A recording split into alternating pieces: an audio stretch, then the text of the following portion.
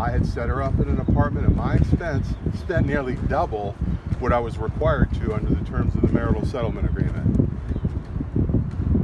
Out of the kindness of my heart, I allowed her and her new boyfriend, who happens to be a defendant charged with heroin possession currently in Pinellas County. They're living together in this apartment. His name is Colton Lumpkin. You can look him up. He has a pending heroin case, and he wrecked a car that was rented for me on behalf of my ex-wife. Inside that apartment, there was a lot of drugs going on. I didn't like what I saw. But more importantly, the reason that I was there was I had loaned the use of my Jeep for her to move some of her belongings out of the former residence that we shared and into her new apartment.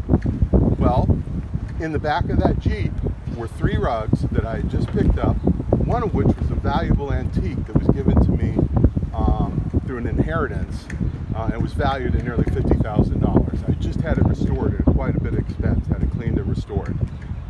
It was gone. The neighbors and my own legal assistant, who happens to live in the area, saw them unloading from the Jeep my rugs into their apartment. So I went to the apartment because there's been no problems, there's been no issues for weeks now. Went to the apartment to retrieve it. She indicated that it had already been traded for heroin to a drug dealer.